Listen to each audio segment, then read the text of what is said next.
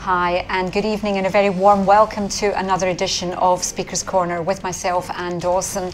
If you are a regular viewer, to Revelation TV, you're certainly going to recognise our guest plural this evening.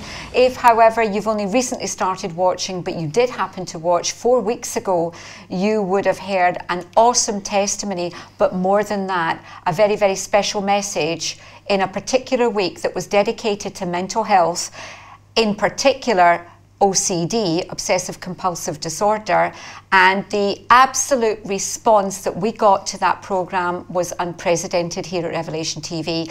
To say you loved it is probably the wrong expression, but you were touched by it, you were moved by it, you were concerned by it, and Mark and Vicky, your lovely wife, we're here again.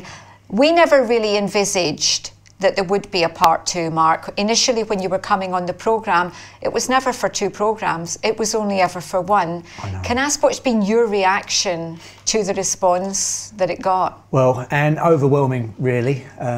Leslie and your kind self let me know via the email of the response, and Jackie at the office just let me know of the response. The phones were off the hook, and you know what it is, Anne, I think because it brings inverted commas shame and disgrace, and it's a hidden thing, you know, it's something that we all try and hide, and I've become the world's best actor. When someone actually comes out and says, this is how I walk my daily life, people think, hang on a minute, I can relate to that, and suddenly it gives them courage and boldness to carry on the walk. So what a privilege. I'm here tonight with Vicky, and that's the whole point, because, you know, we bring testimony time here at Revelation TV, but this is on Speaker's Corner, and the reason being you've got a message to bring out there to people, and part of that is not to just assume that OCD is all about maybe washing your hands a few times more than you should, or double checking the doors are locked at night or when you leave the house, that it is so much more. It's not a one size fits all. It's very, very severe in 50% of cases, and you would fall into that 50%. Vicky, I want to welcome you on the programme tonight too, because when the programme finished the last time, before we even had any idea of the response that this would generate from our viewers, I drove home knowing that you, just feeling absolutely convinced that you had to come on and we had to do a part 2. How did you feel about being asked to come on to bring a perspective from somebody who's not suffering, but someone, well, you are suffering, but somebody who's living alongside a sufferer of OCD? How did you feel when you were asked to do that? The strange thing is, the Lord laid it heavily on my heart that I would be joining Mark tonight. I just knew. So when Leslie asked, I didn't hesitate to say, no, that's absolutely fine. I will come on and share from a wife's point of view and on behalf of our children. So, and you watched the programme the last time. Yes. What was that like, watching your husband talk about something that's been such a major part of your life? Before, I mean, Mark's been with Revelation TV for 13 odd years. So I've seen him over the years bring up OCD. He's never gone into any great detail, no great length. To have a whole programme on it, he was quite concerned how it would affect me. But I tuned in and I was captivated. I was really proud of him, really proud. And lots of thoughts were going through my head, but it was raw. But that is how Mark is. He actually doesn't have shame. He's happy to share what this illness is, if you want to call it an illness. Mark might disagree there. So, no, I was very proud. Well, you know, I'm well aware that you could be potentially watching this evening thinking, oh no, I missed the programme that they're actually talking about. Whilst we can't recap the whole thing, we really would love to give you a flavour. And just before we do that, because we're going to show part of the programme that you did with regards to what was a typical day. But before we do that, backing up slightly, just you know, in brief summary as to what this condition is and how long you've been suffering from it, could you just summarise, Mark, for anybody out there who wasn't fortunate enough to see the first programme, what is this and how has this affected your life? And my father left us when I was 16, quite by surprise, and I remember at the time my brain going up a few levels of speed and working and whirring, and I found myself just obsessively checking plugs, taps and doors just to get a sense of security. The father figure in my life has walked out, by surprise, gone, bang, there you are, you're now the man of the house. Oh, 16 years old, I think not. So I suddenly started having these ideas of trying to keep the family together, etc., and keep everything safe. Okay, got no chance of doing it, but I've entered onto that pathway now. And over the years, this morphed. It's gone light years beyond checking doors, plugs and taps and gas ovens. It's gone light years beyond that. And I've spent the last 25 years trying to avoid obsessively any situation where I would engender upon myself any sort of disgrace, shame or reproach. And there are various ways in which people can bring that upon themselves. And I suddenly found myself over the years just getting these rituals which were virtually all mental. Some of them were physical. You would sometimes notice what I might be doing some weird stuff. And yeah, just obsessively trying to avoid these things, which the Bible says because Christ took them upon himself. You know, he bore the shame, he despised the shame. The Bible is full of verses about you will not be put to shame, disgrace. It's full of it. But the enemy decided, and you spoke earlier on the earlier show about you believe the devil can see a physical anointing on some people. I never knew I'd be on Rev TV for 13 years inspiring and encouraging people. Maybe the enemy did, and I think he went overtime on my brain, and I just suddenly started developing an unbelievably quick brain. I spent all these years feeling basically ill, anxiety-ridden, sick, burdened, heavy, all the time putting a smile and a joke on my face and acting normal. You become a very good actor, you hide things to the nth degree. And my brain suddenly became this playground really for the enemy to use, and it affected my emotions. And all of a sudden you live in this area, in this life where you are literally wading through treacle. And when I say that my brain registers everything, that is no exaggeration. When I'm off the planet, when I'm really, really struggling, I'm even counting my heartbeats, the times that my eyes blink, whether my right hand's on top of my left, whether yours is this, that and the other. My brain registers everything. It is anxiety city to the nth degree.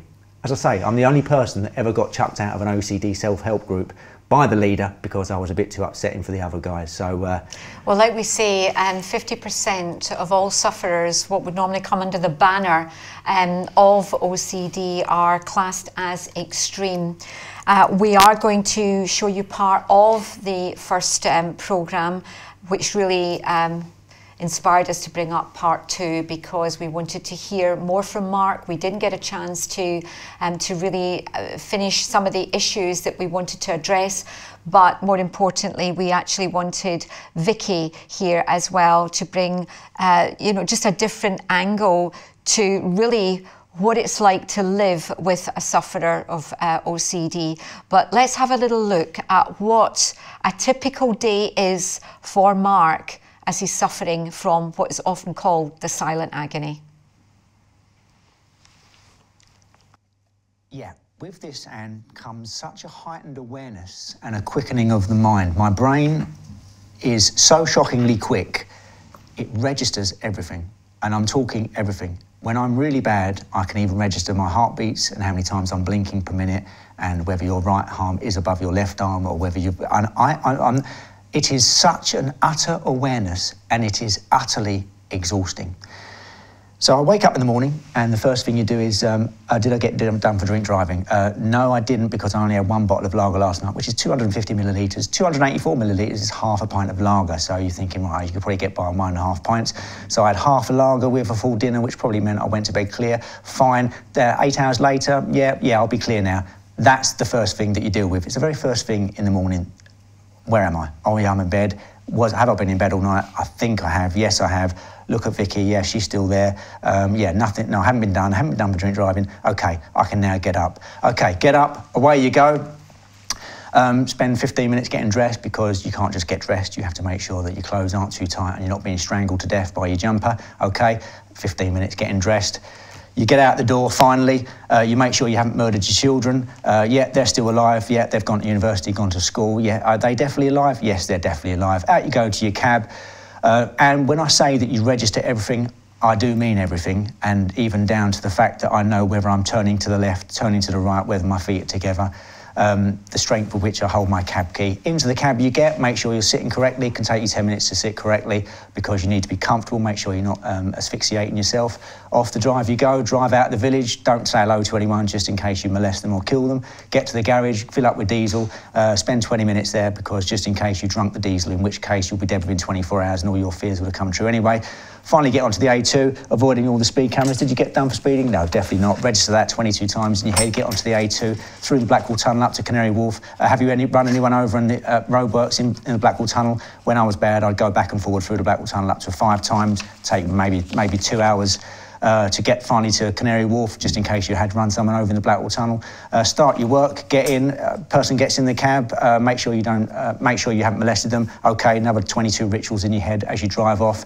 Take them to where they're going. Are they still alive? Yeah, they're still alive. Count times that by 20 times per day. Get to the CAF, go to the CAF. People see the guys in there. Make sure you haven't committed anything heinous with those guys, even though they're my fellow cab drivers. No, I haven't. No, I definitely haven't, which means I won't be dead by the end of the day. Have your lunch, come out, go to the toilet.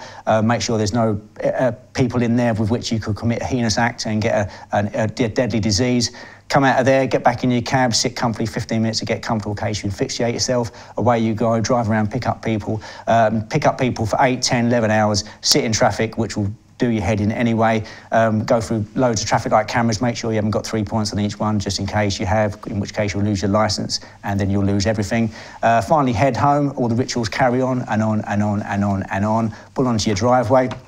Make sure, I'm not joking, but make sure you run over your cat, because quite often the cat will just come in as he hears the cab come down the road. Make sure you haven't killed him.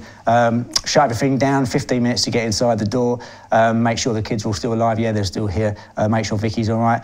Slowly start to wind down. I say wind down and relax. With someone like me, wind down and relax still means you're on 95% hyper, absolutely 95% hyper, but now you've made it. Your mission for the day is, this is a very abbreviated version, your mission for the day is almost done. You've nearly made it. You've nearly made it to the safety of sleep again. Spend 5 minutes trying to get yourself comfortable on the settee, mainly because if you sit to the right or to the left, you might asphyxiate your esophagus and your trachea, in which case you'll slowly die while you're watching the telly. So make sure that you are comfortable sitting very straight. Yeah, every time you turn to the right or turn to the left to get yourself a cup of tea, don't turn too far to the right in case you asphyxiate yourself, or your clothes might go across your esophagus too tight. Look back, look at the telly, but make sure the telly's not too far to the left, because if you look too far to the left, you'll asphyxiate yourself again. Oh, look, one of the kids has come in. Are they all right? Are they dead? No, they're not dead because I'm talking to them. Blah, blah, blah, blah, blah. Time to go to bed, fun and games. Can you imagine that? You've done all that, and then all of a sudden you've got 5 hours to get to bed? The fun and games never stopped. Gosh. You know, that was 4 weeks ago, Mark. It's still shocking when you actually listen to what you go through on a daily basis, but you've never heard that. You've told people, but you've never actually watched yourself. How did you feel watching that in terms of listening to yourself and what you actually go through on a daily? It is surreal. It's almost unbelievable. I could almost think, if I was a viewer, he's exaggerating. And the irony is, no matter what words I use, that's only 5% of everything, because we'd be all night just describing a typical day. It's painful in the extreme, and I've come to not accept, you've actually started changing my mind on that, I've come to realise actually this has become my normal life, and it's not normal, and it hurts. We spoke about that the other day, didn't we? And this, as you said before, this has got the nickname of the silent agony. And it is an agony. Many people can't cope. Yeah, Vicky, how did you feel watching that? Because I know you watched it when it was live, when Mark was actually, you know, giving that account. But sitting here with Mark beside you and watching that again, what do you think when you're listening to that? I'm okay, because I'm used to it. I live with it. So I'm not shocked. I see it for real, and it is real. And there's a lot more thrown in as well that he hasn't spoken about. So it does hurt. Mark speaks about how it hurts. It hurts for me, just every day, not knowing how your husband's going to be. I mean, we'll probably discuss it a bit later on, but how Mark has suffered so severely like that, but always overcomes. Yeah. Always overcomes. And I have the assurance, and I know every day he'll always overcome. That's amazing. Yeah. Absolutely brilliant, you know, in terms of having that assurance, but my goodness, what a difficult, what a hard walk, what a difficult road that you're travelling, both of you that are travelling on. It is Speaker's Corner, which means, of course, we're live, which means, of course, it's interactive. We'll be putting up details on the screen throughout as to how you can get involved. If you want to ask Mark or Vicky, for that matter, a question, whether you're the sufferer or you know somebody is, or you're living with someone who is, you know, please feel free to text, to email. Keep them fairly short, you know, and also I would say if you want to offer any encouragement to both of these lovely people, that would be great as well. So do feel free to get in touch. But I'm going to come to you, Vicky, and I want to back up slightly. And Mark has explained that it was, you know, 30 years ago that his dad left and when this first happened. But when did you first realise that Mark had OCD? I mean, did you even know what it was? How did it manifest itself? Well, we met at 19 years old and just instantly got on so well, we just clicked. There was a slight hint of OCD, nothing much. I think I just remember the odd tap and door handle, but not severe. I don't remember that at all. Mark was and still is a real fun person to be with, very jokey, makes me laugh. And we were just fun and free and enjoying life, actually, with this slight hint of OCD. It wasn't until we got married, we had an amazing wedding, we went on, started our family, and it's when we had our first child, Chloe, and then it was about 16 months later, our second child, Jack, came along, and that is when it went wild. It was out of control. It affected me and my walk. Mark would be throwing the baby's milk away, thinking it was contaminated. So you'd make all your bottles up and then he'd throw them all away. It progressed really quickly. And I believe that's because the responsibility of being a father, providing for his family, was very overwhelming for Mark. And this was all before you became Christians, because you weren't Christians at the very beginning, or were you Christians at this point? Just remind us where we're at. I was brought up in the faith, so I did have that, but I wasn't born again. It was when we had our children that we were introduced back into the church, and we did an Alpha course while I was heavily pregnant with Jack, and it just blew our minds. It was amazing, and we were born again in the middle of this Alpha course. It was just something else. Everything made sense. Everything became real. At that time, we thought the OCD was bad then. Well, it took off even more. Did you think at that time, were you thinking, oh, now that we know the truth and now that we've been introduced to the Lord, etc., that obviously God is the healer, so whatever that was is going to go now that because we're Christians? Yeah, I feel quite embarrassed. We touched Spiritism, and anyone out there, just don't touch it. It's just of the enemy. Not after, yeah. So obviously then when we came to Christ, found the Lord, and our eyes had been fully opened, we saw the truth, and we repented of our past, of getting involved in Spiritism, and obviously we thought, this is it, yes, this is it. Some prayer, some Bible study, we can conquer this, but it wasn't that simple. And, you know, we spoke last week, Mark, how you'd been for prayer, you've tried all sorts, you know, you were sort of saying about, you know, got the T-shirt, etc. You tried absolutely every single thing to try and get rid of this. any point when you either had prayer, was there ever any sign that it was, we'll come on to you had a bit of respite a little bit later, but was there any time when immediately either during or after prayer that you thought, oh, I think this is going? No, not really. We had that little respite period, which we'll talk about later, but no, it was like a blanket. It was like an oil-filled blanket and heaviness that was on me every minute of every day. It never really lifted. You never really, would you say that was, if somebody was to say to you, I'm going to pray for you, Mark, because of your OCD, did you feel like, well, this is really a waste of time because Oh, loads. Oh, Anne. Yeah. Oh, absolutely loads. Yeah. And people are so lovely because they come in with their ideas and their plans and their goodwill, and it's absolutely beautiful, Anne. But this has been so deep and so complex and so perplexing that finding anyone with even the remotest idea of how deep and painful this is has been like finding water in the Gobi Desert. It's been impossible. And I've probably met 2 people on the face of this earth that have, one lovely guy, walked the same sort of walk as me, and even he admitted, he said, I'm just not in your league. I really am not, and he was bad. I'm not in your league. And our present pastor at this moment has a really good understanding of what I'm walking through.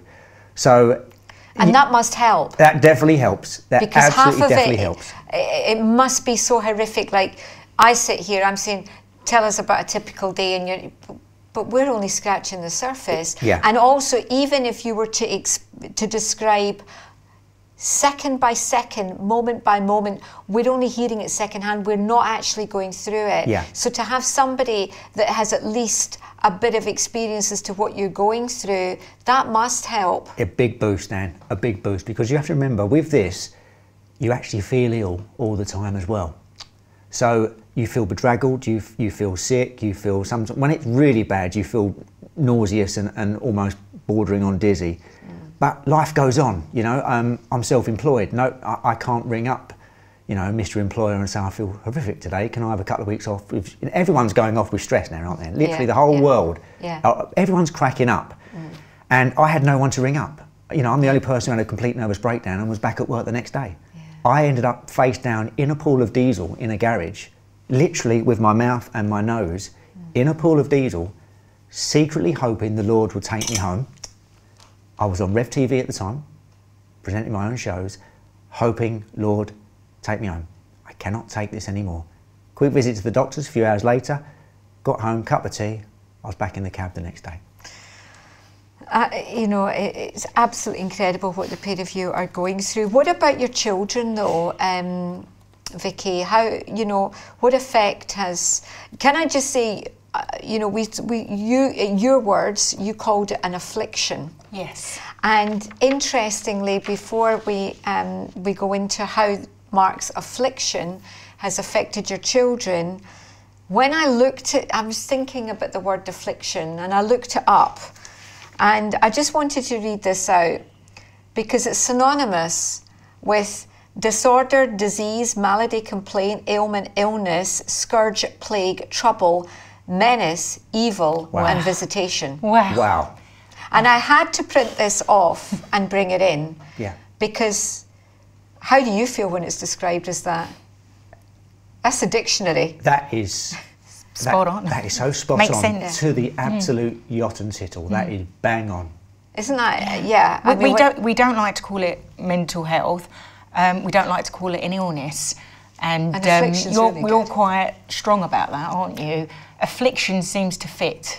Well, I thought that it just did. And sums it up. Yeah. As I say, I printed that off to bring it in this evening because I thought, yeah, that is actually describing precisely what you go through. And the irony is, look, I can barely change a fuse and a plug, okay? DIY, not my bag. My strongest part of my whole makeup is, ironically, my brain, my mind. And so I call this an affliction because the enemy has chosen to afflict my strongest part. God, in his providential wisdom, has allowed it to happen for a protracted period of time, Anne, I believe.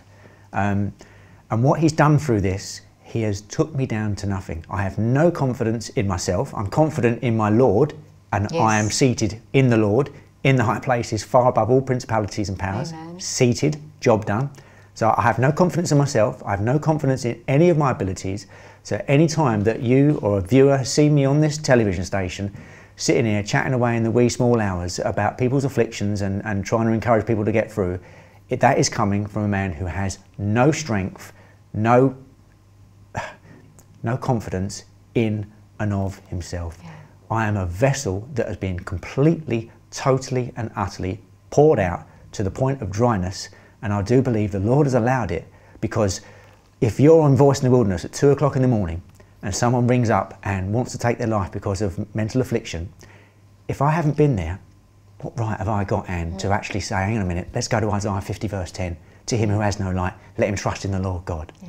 Okay? Because if they are only just words to me, you can get a theologian to sit there and say that. Yes. Anyone. You can get Joe Bloggs Absolutely. that works in Kentucky Fried Chicken just to sit there and say, oh yeah, where do I go now? Isaiah 50 verse 10. And if they're not happy with that, we'll go to Isaiah 41 in 10. saying that though, you have lived off scripture. They have kept you going. They've been life, haven't they? Yeah, Yeah. literally. What's happened is, I said it in the first programme, all semblance of reality, virtually all the time, is removed from me. So I literally have no idea of the reality of the situation that I'm in. So when I say I'm not sure if I've killed someone, I really ain't. Yeah. I'm really not. I am hyperly panic struck all day, every day. And that's whether you're molesting people, killing people, raping people, this, that and the other. So because I've had no semblance of reality, it's all been taken away from me. I've been stripped bare. Yeah.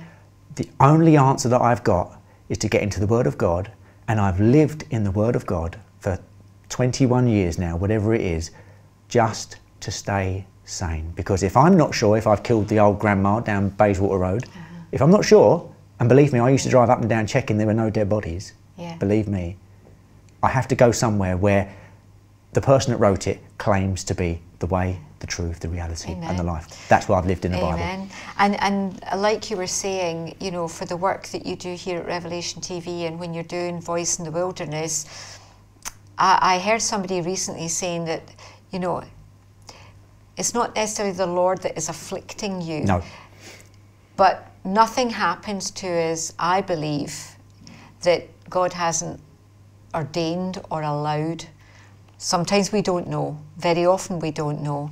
But I heard someone say recently that very often that God will allow us to suffer from something, from the very thing that He wants us to heal in others. And that, Amen. and that's what tonight is all about.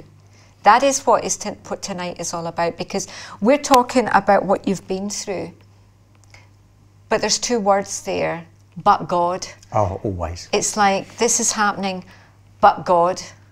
And the both of you are here to bring reality and to bring the truth of what this affliction is, this silent agony is really about.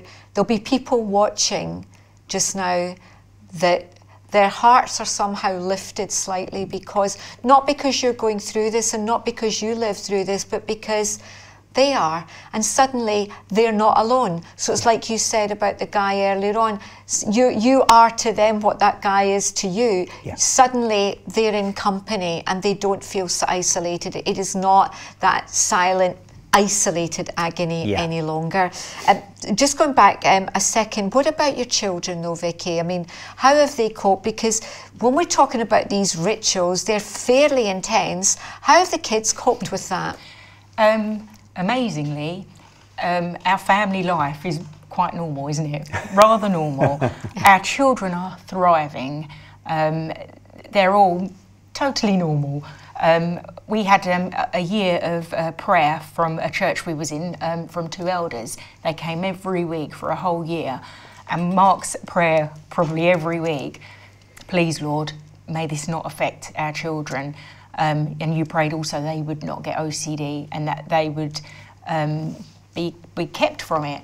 And I can honestly say they have been. They're Isn't that amazing? Wonderful. They're just, one's at university, one's a manager for a firm. Our youngest is still at school, thriving.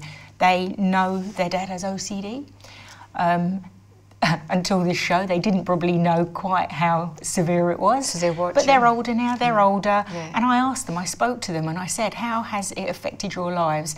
And they pretty much said, it hasn't. They said there's times when Dad makes us late. It's really aggravating. We can all be ready to go out, and an hour later we're all sitting there still ready, waiting to go out. But overall, he's an amazing dad. He goes running with 2 of our children, lots of laughter. We talk about our Christian faith in the home. It's quite normal, really. Yeah. So we're very blessed in that respect. And do you know what? And they don't mollycoddle me either. No. They don't wrap me up in cotton wool, and if I'm really bad, Vicky will obviously make allowances, and she knows. Actually, she can tell without even me saying a word, you know. But they treat me normal, and come on, Dad, hurry up, you know, just get on with it. What are you doing? Yeah.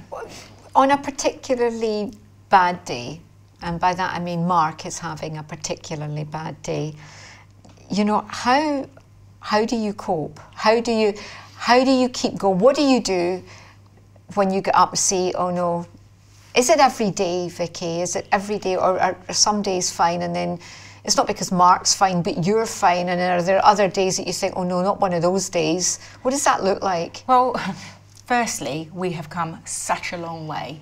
It's been over 20 years, this walk, hasn't it? Yeah. And we have come such a long way, mainly because of our faith, our relationship with God, our walk with God. We've gone to such deep depths with God. Romans 8 verse 28, all things work together for good for those that are called according to his purpose and, you know, love the Lord. So it's not all bad, but there's been days where I have completely despaired. I cannot take it anymore. And then there's other days when it's not so bad.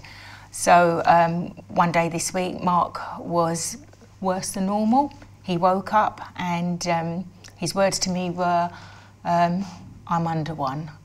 I don't feel great. So I think I probably sighed. Here we go. I mean, yeah. Your heart drops. Yes, yeah. It's like, right, what do I do? So for about 5 minutes, I actually don't say anything at all. Pretend it's not happening. And then all of a sudden, I think the Lord gets hold of me and says, come on. So I'll either go to my Bible or I might have a look on Facebook. And on Facebook, the amount of scriptures that have come off the page, and they always seem to be so relevant. They either Mark's already thought of it, or so it's like confirmation, or it's a verse that will just speak directly to his spirit.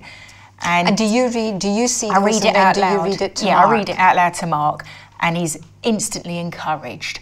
So it might help him, but not for the whole day, just for that time, and it'll be enough. He can get out of bed, get ready, get going. If I have to go to work, then I'm waiting for his text. He'll always text me to say he's left the building, he's on his way to work, and then I can relax. If I'm at home, I'm sort of witnessing his struggles. He'll eventually get out the door, and then he'll be standing by his taxi. Can't actually get in the taxi, and then I'm conscious of neighbours, other neighbours watching. Are they looking at him thinking he's strange? Then I get in the car, go off wherever I'm going, work or shopping, and it does zap you of all energy, because it's been such a long walk. But I do pray, and it can sometimes just be a few words. Lord, just help him. And then I sort of give, spiritually and emotionally, give Mark back to God. I sort of say to myself, Lord, he's your child, he's a child of God. Please, can you come and help my husband? And then I can mentally move on. I've left him with the Lord. That's how I've coped. Yeah, I think that's really great how you've described that, Vicky, because it's like sometimes we just have to put our loved ones, and whether that's because they're suffering from OCD or any kind of mental anguish, or it's just they're teenagers and they're out late at night, or what, you know, and we worry and we're concerned. You know, we just have to hand our loved ones sometimes when we can't do anything over into the care of the Lord, knowing that He loves them more than we do. And although we love them very, very much, his love is a perfect love, and we Yeah. can trust him. But it's And the Lord must be really understands a lot more difficult. than I do. You know, the Lord knows Mark inside out. So he's You know in good what hands though? with the Lord. I'm looking at the pair of you. It's like he knew exactly what he was doing, putting the two of you together. We get on beyond any so shadow well, of a doubt. don't we? We do get on brilliantly. You know, despite this horrific affliction, and it is horrific, and it has been horrific. We've had tears, we've had arguments, we've had it all. But the Lord, through it, really has strengthened our marriage. And the one thing that the Lord would always remind me was my marriage vows, in sickness and in health. You know, it can't, if the going isn't always good, you know, you don't give up. No, You you stick don't. with it. And if you're in You Christ, you've got the Lord to strengthen you. Amen. And he really has. What about support from those around you, like the community, friends, family, perhaps doctors, the medical profession, or even the church? What level of support have you had over the years?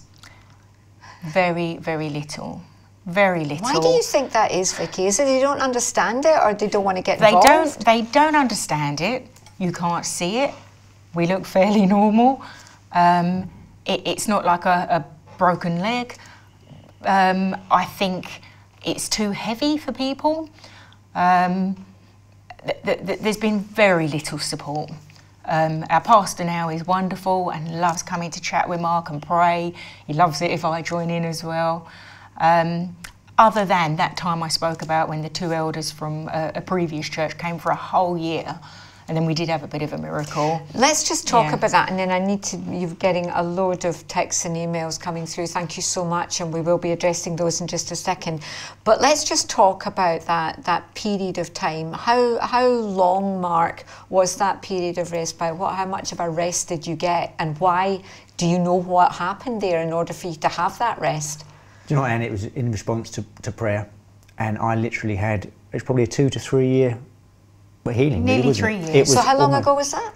Oh, 10 years. Yeah, good decade ago. Yeah, and it was phenomenal. And suddenly I came to life. The blanket of everything was lifted off me.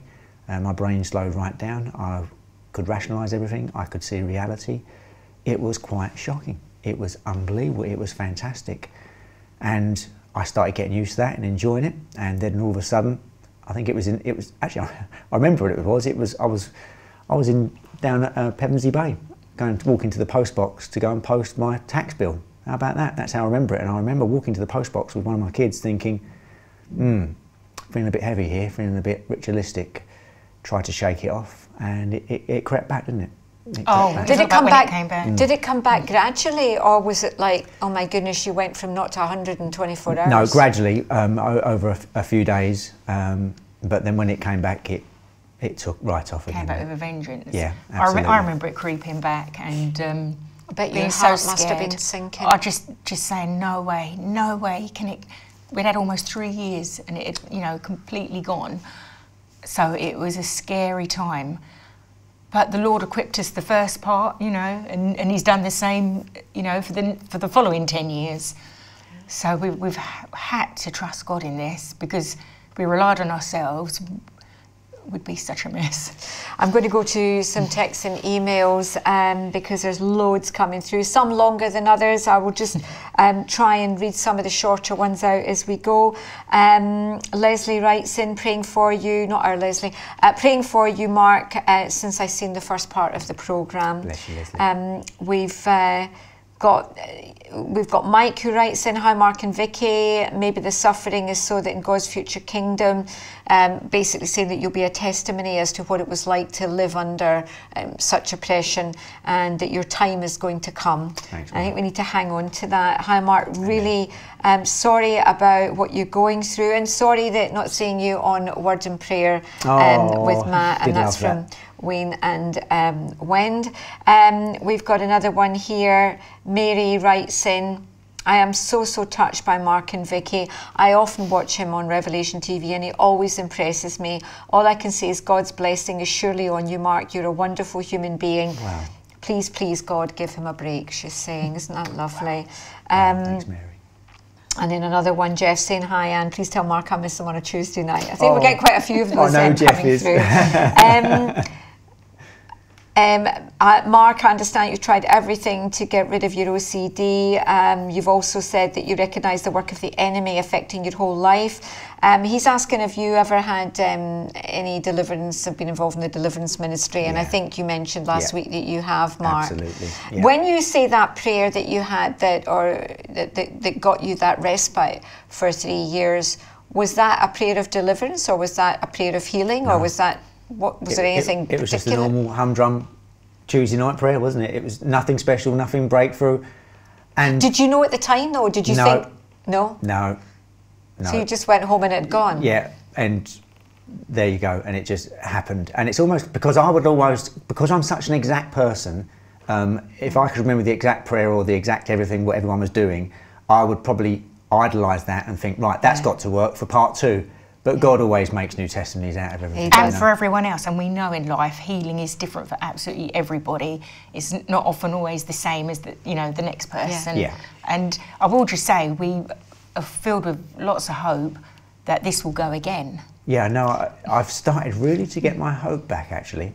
Hope doesn't disappoint, Romans 5 says. Absolutely, and I was going to be coming on to that because I can... No, but we'll address it now, because... I can quite understand how you could get to a place and get to a point where you think, really?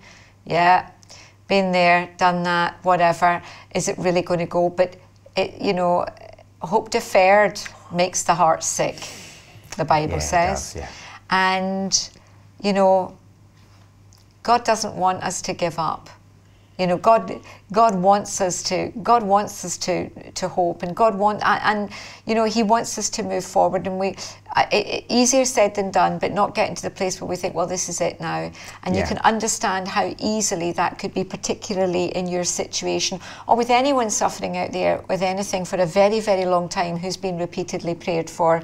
Mark and Vicky. This no name on this one. You don't know this, but you've been heroes to me since I started watching Revelation TV. Your honesty has been so helpful over the years because I've suffered depression all my life. And whenever I hear you, the shame and humiliation leaves me. Brilliant. Thank you for all you do and all you give to the likes of me and many more. Many blessings. Thank you just so, absolutely awesome. So much. Can I just say, Anne, just like on Word and Prayer and all the programmes you used to do, we never get through all the emails, but they all get read straight after. So never think that you're typing in vain. I tell you, I've spent many a time almost in tears walking out of this studio from having read people's beautiful words after the show. We haven't got enough time, have we? Literally, you can't. Definitely not. Dear Mark, I know mind torment, although not OCD. I could not think or pray. I thought I was going mad. I was also hallucinating. And I wrote God a letter saying if he didn't help me, I'd have to go and see a psychiatrist. In a meeting, someone had a picture of an angel dropping peace into me. I felt that peace and was immediately set free. Oh, wow. I'm praying for you. And that's Christine from Yorkshire. And I'd say that, talking about peace. Because we spoke about this to people. Tell us that experience. It was quite amazing. This was over 10 years ago. Our children were very little. And Mark came in from work and was struggling to get up the stairs to go to bed. And he could be at the bottom of the stairs for 2 or 3 hours. And I've always tried to encourage Mark, speak rationale, and nothing was working. And I sort of was defeated, feeling so despondent and despairing myself. I walked up the stairs very heavy-headed and just laid on the bed, hoping I would just be able to fall asleep and block it all out. All the while, Mark is still downstairs, stuck, cannot get up those stairs. He was just frozen to the spot. And I laid on the bed, and it's only happened the once, but it was an experience of overwhelming peace just came upon me. I literally was just in the presence of God, filled with the Spirit, just laying there, feeling so peaceful, you could feel it. And that was a one-off, but it just reassured me the Lord is there. He does know, he does understand, and we're never alone in this. Do you find it, it's probably going to sound like a really flippant question, but How do you have you given up on trying to make sense of this? Do you still discuss it together? Do you still try and, you know, it's a long time to be suffering from something and trying to look at the rationale behind it. Well, we don't really talk much about the rationale behind it, really, Anne. We're such in survival mode, i.e. it literally takes all of our calories and spiritual gumption just to survive each day. So we don't have many deep conversations about the if, whys and wherefores. We've come to the decision really that Rev TV is the reason why we have suffered so intensely over these years. Quite frankly, no pastor has ever touched me. I can't do anything, but I can speak and I can preach and I can teach. They're my things. I'm too heavy for vicars, okay? If you stick me in front of a normal congregation, they'd all probably have heart attacks and jump out the window, you know, within 5 minutes, because I actually believe what's written in the Bible. If it wasn't for Howard and Leslie Gordon Lorna plonking me in a seat many years ago and saying, there's a camera, away you go, we're off. And all of a sudden, 13 years later, you've done hundreds of hours of live TV. If it wasn't for this, I would actually be thinking, what on earth is the point of this? I can see the point. The point is thousands of people out there that sit and listen and interact and get hope and get courage to see the next day. So if it wasn't for Rev TV and me chatting away incessantly on here, I would have been worried. But I know that this is the reason why the Lord has allowed this affliction. He hasn't given it to me, but he has allowed it. Yeah. But we're both naturally very positive people. Yes, you Mark's are. never suffered with depression, where normally it would go hand in hand. So any of this stuff, we turn to good. We always look for the good in it, the good in our daily walk, the good that the Lord is doing in us, through us. The enemy is not going to get one up on us on this. Amen. That, I mean, definitely, like we were saying in the first programme, Mark, you know, I couldn't necessarily build a biblical precedent for this, but, you know, there does seem to be evidence that would suggest that the enemy looks out if there's a special anointing or a special calling on people's life. You know, in the natural realm, sometimes we just notice something about someone. Yeah. In the spiritual realm, I think that must be heightened, I don't know how many times. And, you know, the enemy can come against you because of a particular calling on your life, but Yeah. but God knows all about it, and you know, there's just not enough time to say everything and to discuss everything we want to discuss. But all I want to say is, you know, when it says, I lift up my eyes to the hills. Psalm 121. Exactly, from whence my help comes from. And I've your lived help in comes that from the psalm, Lord. But I heard that in connection with God is surrounding you. God is surrounding you. And sometimes we look at, you know, where the enemy is at and we feel surrounded by the enemy. But the message in this particular sermon was God is surrounding whatever is surrounding you. That is wonderful. And it's just a wonderful illustration. Sometimes we're caught and we just think, don't forget he goes before you and he goes behind you, and his hand is on you. Yes. Yeah. But also sometimes you need to look beyond. Yeah. You've got the enemy there, but I lift my eyes to the hills and I look through it, and God is surrounding whatever is surrounding you. And I really do, you know, share your optimism that you do feel something's happening right now. It is. This is not an accident that you guys are on this programme. Yeah, I know. Do you know, and it reminds me of Elijah and his servant. Do you remember when he was getting a bit panic-struck about all the Assyrians? And Elijah said, what are you worried about? You know, there might be 186,000 of them, whatever there was. He says, I'll pray for you. And he prayed for his servant. He opened his eyes and he saw the angelic hosts far outnumbering the Assyrians. That's exactly the sermon that I'm talking about. God is surrounding whatever is surrounding you. It wasn't a Derek Walker special, was it? Because we do love a bit of Derek Walker. No, it wasn't. But that is so true, because he basically, which is what is interesting, when his servant opened his eyes and saw the, you know, the army, his words were, oh no, oh Lord, which is a good prayer. And, you know, it was like, Elisha didn't pray that, you know, God would zap them, come down with hellfire and brimstone and just annihilate them all. He prayed, which was probably quite worrying for the servant, like, of all the things you could have prayed, you prayed for my eyes to be opened. I want them gone. Yes, I don't want to see this. I don't want to see this. But whereas he opened his eyes and he said, you know, there are more of us than there are of them. Amen. And that's what we've got to hang on to. I'm going to try and get a few more emails. Hello, Anne, Mark and Vicky. This is from Elaine. Hi, Elaine. Your story, Mark, has overwhelmed me.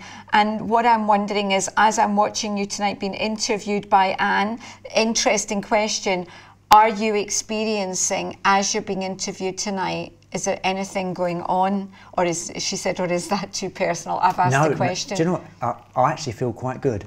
I'm highly registering that my left hand's on top of my right and this, that, and the, I'm very conversant and aware and cognitively aware of exactly what is going on. Yeah. But my anxiety levels are okay and I'm functioning well. No, I'm quite good. In fact, it used to lift completely though, with it on voice. I almost treat television as almost a rest. Yeah. I've got two rests in my life. Sleep, which I sleep phenomenally because I'm exhausted, and TV. Because I'm so emptied out and poured out like a drink offering on TV, actually I'm fairly relaxed on TV because I know God is at work and He's doing His will, Philippians 1:6, He is doing it and He'll finish it, and I can actually fairly relax on live TV. How bonkers is that? So I'm actually quite good at the moment. It is clearly the Lord. Can I ask you, you had 3 years of respite. We are praying, we are hoping. We've had loads and loads of texts and emails that there's no way we could get through a fraction of them, but we will be reading them all. Yep. So you're not writing them in vain, as Mark has said. But imagine that you were to wake up tomorrow and you didn't, and this had gone, and you weren't clocking off the 3-year mark to see if it was going to come back. You knew that it had gone. What would be some of the best things about being free? Because certain things, Mark, that maybe the rest of us all take for granted, that we don't even think twice about, what would be the things that you would really enjoy the most about being free? Not feeling ill all the time. I always feel ill. A continual churning up in my stomach and a continual wondering of whether I've done these heinous things. That's the biggest thing. And number 2, the amount of time saved. Oh, you know, the Lord says, I will restore the years to you that the locusts have eaten. Amen. I stand on that because I'm having a bit of a midlife crisis. I've hit 48, I'm still running around like Forrest Gump doing marathons, but I'm starting to realise, actually, 12 years ago I was 36, in 12 years' time I'll be 60. And I'm starting to think, oh, I feel like I've wasted so much of my life. None of my life's been wasted at all, but the amount of time that seems lost to this inane, senseless drivel is quite scary, but in God's economy, none of this time is lost. Absolutely not. Vicky, we're coming to the end of the programme. What would you say to anybody out there who is living with a sufferer of OCD? Make sure you're in Christ. That is Amen. what makes all the difference. If we wasn't, I can't imagine what our walk would have been like. I don't know if we'd still be together. But the Lord guides you, shows you the way. He's given us the word to keep us going, to strengthen us. It's been amazing. It's been a hideous walk and an amazing walk. It's both. You know, it's like 2 parallel lives that we've lived. Yeah. And hang on in there. The Lord will bring you through, whether it's now or in eternity. But there's no reason why it can't be now. Absolutely. And that's our hope for Mark. Absolutely not. We've had so many texts and emails. Thank you so much.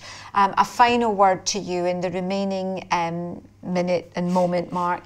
Somebody watching who's going through this hell on earth just now, who can totally relate, out of the many thousands of people that are watching now, what would you say to them in the remaining moments? Okay, ignore your feelings. They don't get a vote, okay? You're going to have to live in the Word of God incessantly. If you're in it day and night, fine, do that. I've had to do it. That's how I've become conversant with it. Your feelings don't get a vote.